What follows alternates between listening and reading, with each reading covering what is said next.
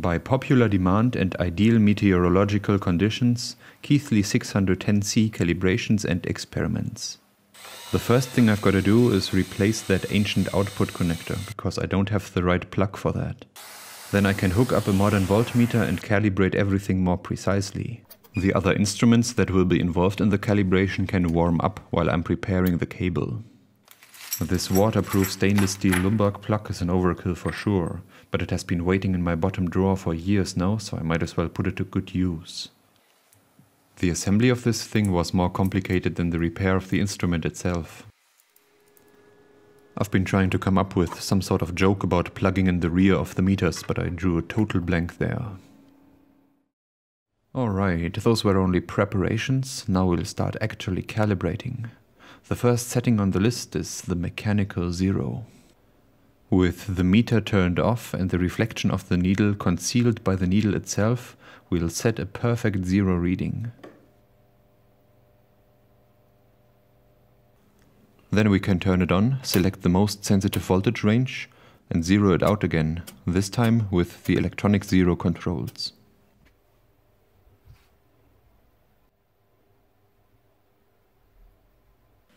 Then we go back to the ×1 range and set up a precise and stable 1 volt source. Luckily I have this Knick precision voltage and current source, which makes that very easy.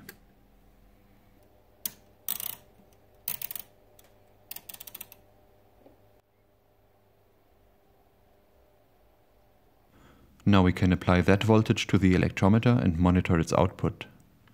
If needed, we'll adjust the output voltage to exactly 3 volts with a fine 0 potentiometer. Finally, we can calibrate the meter to a full-scale reading with the meter cal potentiometer.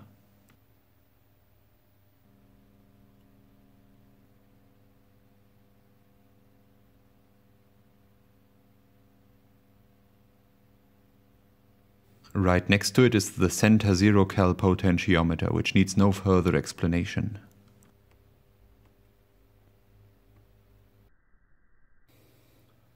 Next on the list are the resistance modes. We are supposed to set the voltage between the junction of 2 resistors and the unity gain output to 1 volt.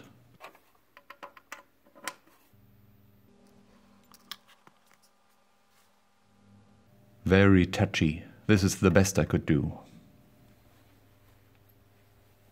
The last potentiometer is for DC bias. That can be measured across a resistor again.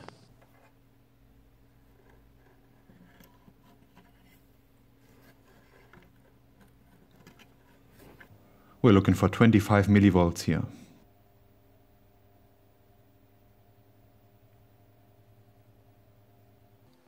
The final thing I could calibrate is the 1 milliampere output. But I'm not going to use that ever, so I'll just skip that step entirely. Just like the 2 pages of tests after that, because even if I found that a certain component has drifted slightly out of spec, I wouldn't replace it. Let's do some experiments instead. I've shown this thing before. It's a set of very high value resistors in a decorative acrylic box. What I didn't mention then is that an acrylic box is far from an ideal enclosure for these. Because when a normal everyday voltage is applied, the resulting current will always be invisible in the background noise that is inevitably picked up by the leads. A shielded box with a driven guard would be better. Now that we've got this super special meter, we can sort of slowly measure that 100 gig resistor in the highest multiplier setting. But then no moving and no touching, because in the 100 gigaohm league the isolation resistance suddenly becomes relevant. There are many better ways to do it, but now I want to show you something more interesting than resistors. The fact that LEDs generate small amounts of current when exposed to light is fairly well known, I think. But I was surprised to find that even in total darkness a minuscule current is flowing. That's neither EMI nor meter inaccuracy, that's dark current. Sounds like a word from sci-fi, but is in reality one of the main sources of noise in image sensors. A word of advice to the free energy enthusiasts out there. This is not what you're looking for.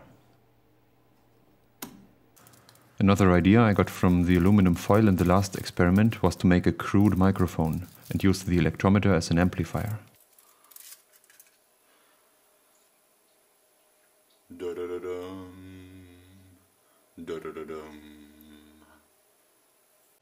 Didn't work, would have needed a huge bias voltage, I guess.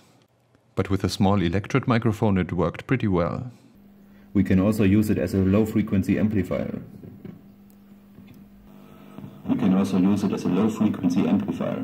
This is what it sounds like.